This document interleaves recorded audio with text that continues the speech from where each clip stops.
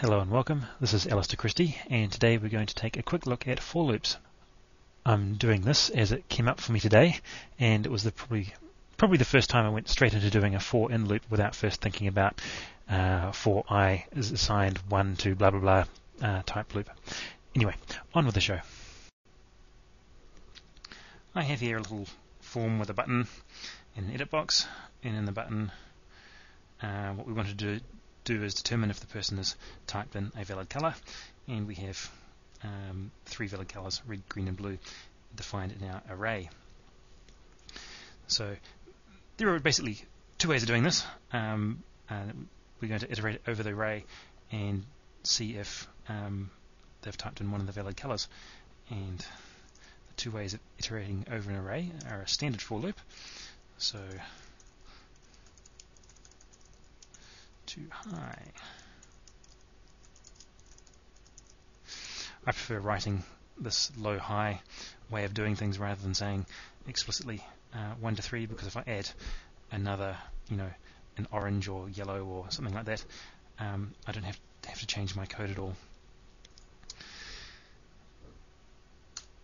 And let's do a simple comparison test. If lowercase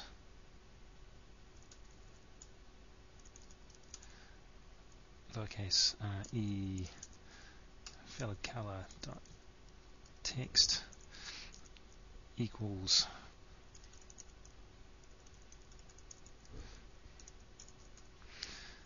and begin, and let's do a valid and exit the procedure. And if we fall out the bottom,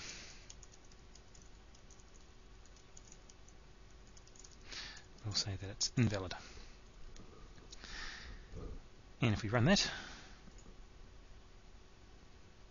type in red, which is valid, type in yellow,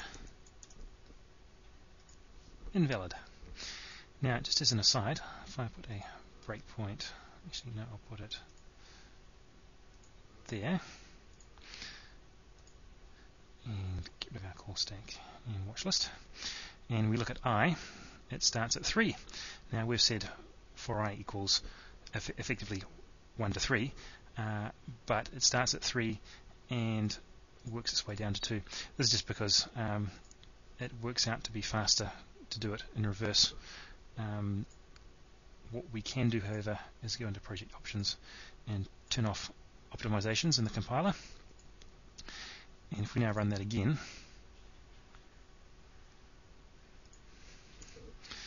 is Y valid color. What I didn't do is actually recompile it. So let's go Control F2 and terminate that, and let's put a space in there and run it again.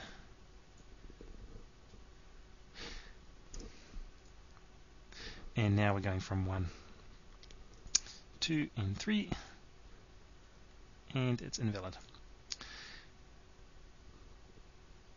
Now, the other type of loop is, let's say,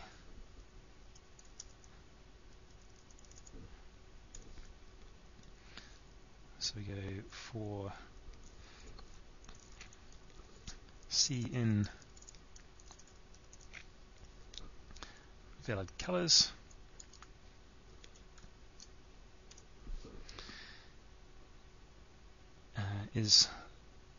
so we, for each color, we go through this loop, and it basically works the same. So if we run that, blue is valid, orange is not. And this is a much cleaner way of doing it. And of course, if we added, if